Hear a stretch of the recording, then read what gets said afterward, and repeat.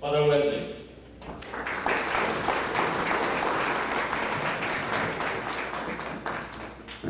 Thank you. Salam alaikum. And peace be with you. I'm very happy to be here today for a couple of reasons. One is that all of us as religious people are here united in a common cause under one common God.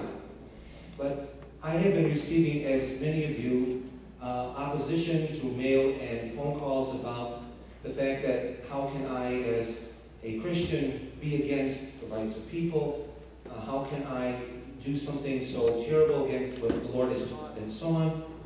And I think we all understand we are not here against any group of people, but certain behaviors that infringe on our rights as religious people, as American people.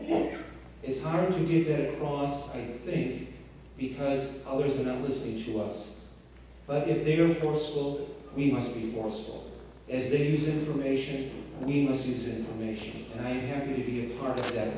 You get to a point where you have to say enough is enough. And I think we're at that point. And I'm glad to see so many of you here. I also would like to just remark on this fact that I know that a lot from the Polish community or the Christian community is not here.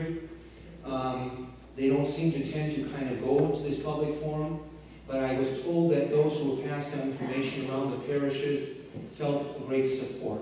So maybe they're not here physically, but they are here spiritually in the sense that they support what we are doing. Not that we can relax our efforts, but I think that it is important to know that they are in our camp. So I am, again, very happy to be here. I'll continue to work what I can and work with you so that we can really say enough is enough as believing people. There are certain behaviors we cannot tolerate for ourselves and our children. And this is one piece of legislation that will open the door to a lot of different things. So with that in mind, I thank you, and let us continue to with this work and pray that God gives us success. Thank you, Father